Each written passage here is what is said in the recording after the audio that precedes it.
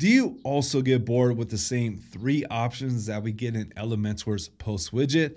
Not much room to be creative there. And then you might be like me and try using other Elementor add-ons for their blog post widgets. That way you could add more style and do more as far as how you're going to show your blog post grids and sliders on your website. Problem is, no matter what widget we use, we're always stuck with whatever options they give us. But what if I were to tell you there is a really easy way for you to build your post grids or your post sliders, even your WooCommerce product grids and sliders? You could build them any way that you want. You could structure them. You could any way you could imagine, you could build it. Well, you can, and I'm going to show you how to do that inside this video with jetengine and using their listings. This is going to be so easy, and I guarantee you, once you see how to do it and how easy this is and what the possibilities that you have with it, you're not going to go back to any add-on or even use the default post widget, because now we could build our blog posts the way that we like. Now, if you've been following my channel and you know me, you know that I try to show how to use Elementor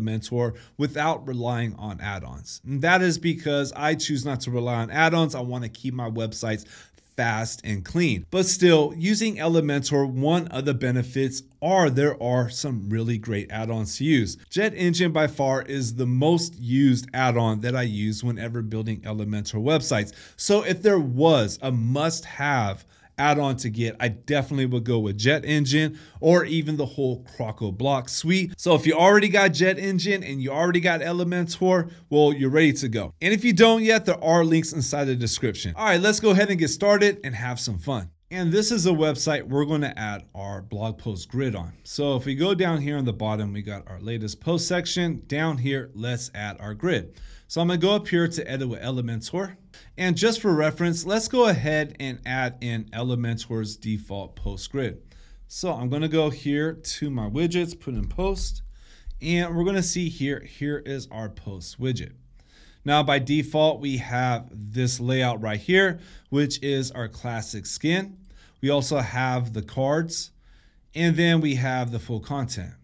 Full content is basically unusable, so I feel like really there's only 2 options. And here are the limitations right here. So here we can style it up and make it look cool, but we can't really change things. For example, we have the terms up here. We got our categories, and that's pretty cool.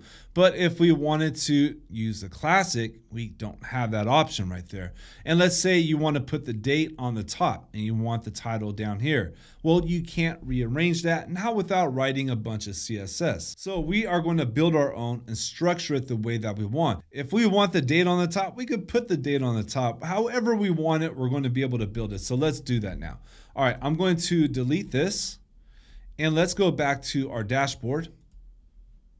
And here I already have jetengine installed. After you've installed it, you're going to see these options here. We're going to do this in listings. So select on listings, and from here, click on add new. And we have a few options here. We're going to leave it on post because we are pulling post queries. And then here we have the post type. Since we're going to be doing one for our blog post, just leave it on post. Now, when we do one for our products in WooCommerce, then we would select on products.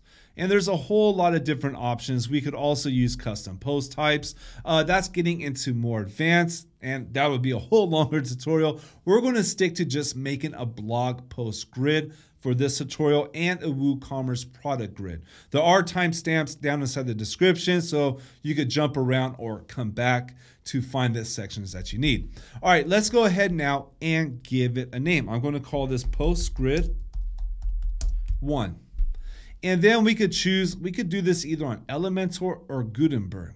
We're going to leave it on Elementor because we are building our site on Elementor. What we are going to do here is we're going to create just one grid item. That's all, just one. And what the listing widget does, it's going to repeat that item for us, making it a grid or a slider. So let's go ahead and get started. I'm going to first start with an image here.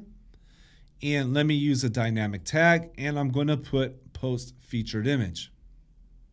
Let me go ahead and style this up a bit really quick. I'm going to make this 300 pixels height, and I'll leave it at the max width, and I'm going to set this to cover. Next up, let me go ahead and add our post title right here. I'm going to use a heading tag, and then I'm going to click on the dynamic tag and select post title. I'll style it up really quick. Let me go back to the column over here and remove this spacing because I'm going to do a few things here. Next, I wanted to add the date above the title. That was one of the things I couldn't do on the Elementor post widget. So let me do that. I'm going to click in terms right here. I'm going to move this post info. I'm going to put it above my title. And this is just me playing around right now. I'm just showing the possibilities of what could be done. All right, let me go ahead and set this up. I don't want any icon on it. Let me fix my text, give it a color. I'll go ahead and give it orange. Let's make it blue and give it our settings here. Let me add some spacing underneath the image. All right, and now I'm just going to add a read more button right here. So let me put a button. And then here as well, I could go ahead and click on dynamic for the link. And we're going to do post URL. And let me put read more. Let me add some spacing here.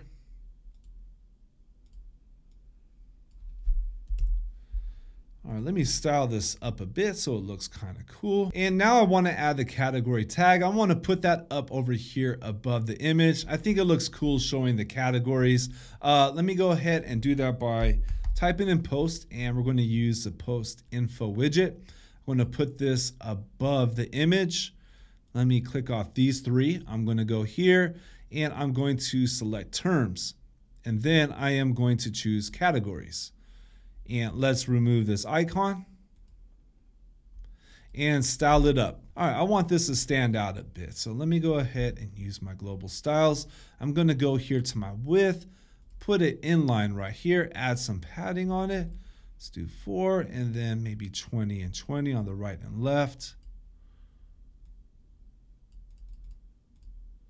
And now let's add some background color on this. I'm going to give it that dark blue so it stands out. And I'm just doing this quickly to show how this all could be done. Let me do a negative margin on the bottom to pull it down. All right, it's hiding behind there. So we want to go over to Z index and put it on top. Let me just go ahead and put out 1. If 1 doesn't put yours on top, then move up to 10 to 100 in order to put that element on top. And now we already have something built that we just could not do with Elementor. And again, we could do this any way that you want. You could structure it, build it. You are essentially building your post grid here. Now, let me show you how this all works. Let's update this. We're going to go over to our Elementor page and our home page right here. I'm going to refresh it. Let me go back down to where we're going to add our blogs.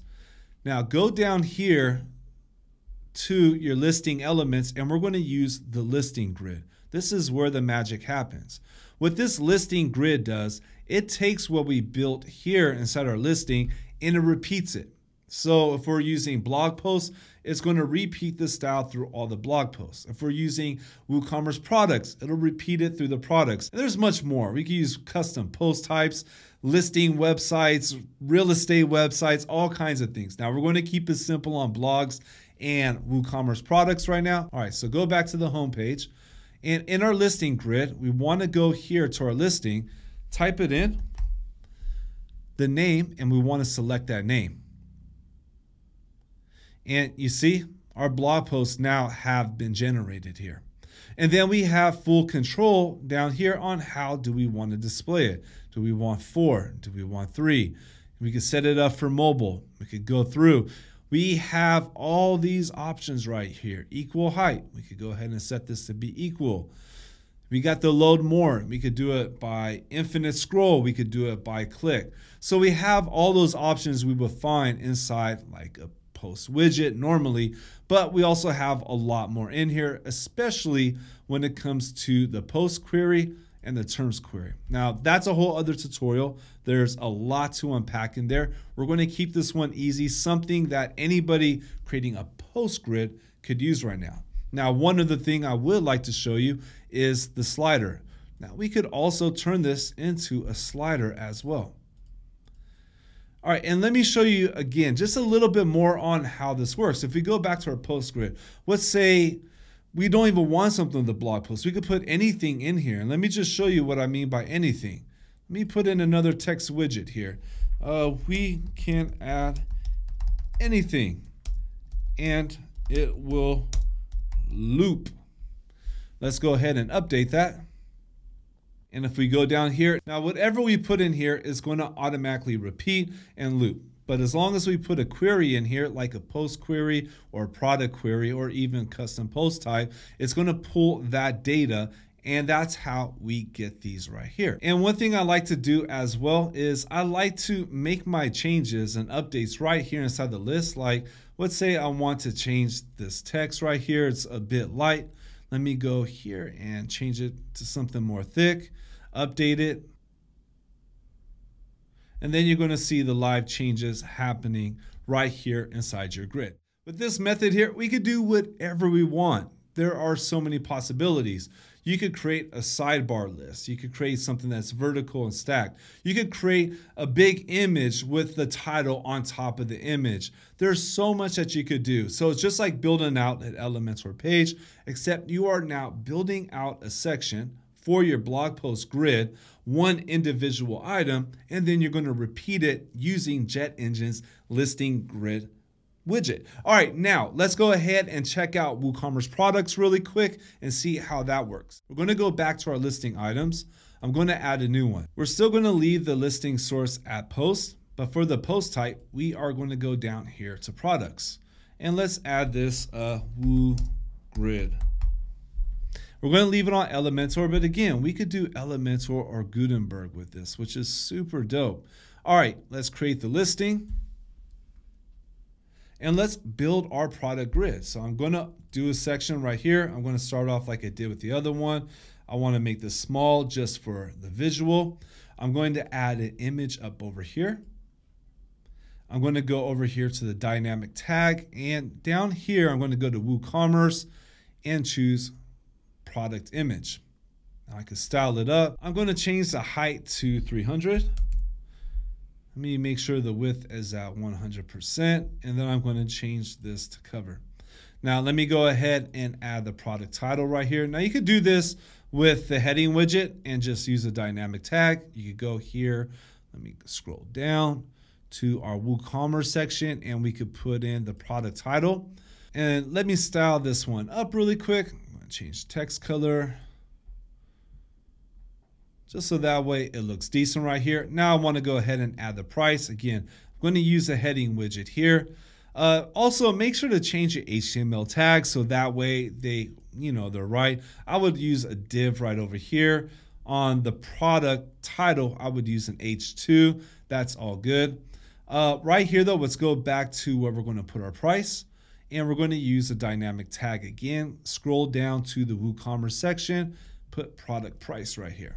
Now let's style this one up also. And I'm going to, let me see, give it that color right there. I'm going to fix my widget spacing here in my columns so I have more control over it. Now I could go to my image and let me adjust the padding on the bottom of my image. Same thing on my title. All right, and let me go ahead and add a buy now button. So we'll scroll down here to our WooCommerce section, and now we could add the add to cart button. We're going to put that right down over here. And let's style this up a bit right here. Let me add my button text right here. Let me change the text color. I'm going to put white in the background color. I'm going to give it this navy blue. My border radius, let's clean that up right there. Let me add padding down here. Let's go ahead and click on update and put this in our front end. And now I'm going to do the same. Go down here to the listing grid widget. And let's drop the listing grid widget down here. Underneath listings, it was Woo Grid. All right, select that. And now we got our products. I only got 2 products that I put on this demo site right here, but all your products will generate. And the same thing, whatever you add in here, you could add in, let's see it here on the top. Let's add a category tag right here. Go back down to WooCommerce. product terms, click on product terms, and we're going to use product categories right here. Let me go to advanced, remove this B4 text right here. I'm going to change this right here to an H4, but I'm going to fix a color on it. Let me put an orange. Let's use some tiny text. Let's use some padding right here. I'm going to make this inline. Let me give it a background. And then I'm going to use a negative margin on the bottom to pull this over the image.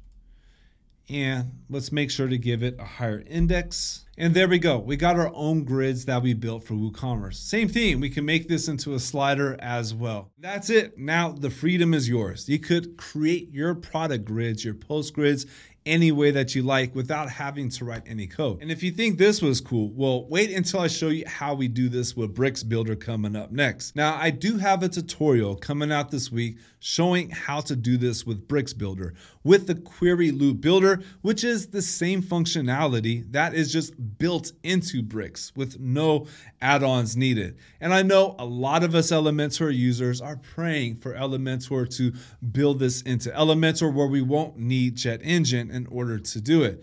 So I am going to have that coming out this week. I'm also want to do a comparison between the two for the Elementor users that are also experimenting with Breakdance. So if you like this, then make sure to subscribe, like, drop your questions inside the comments. I get back to everyone, and I'll be back again soon. Thank you.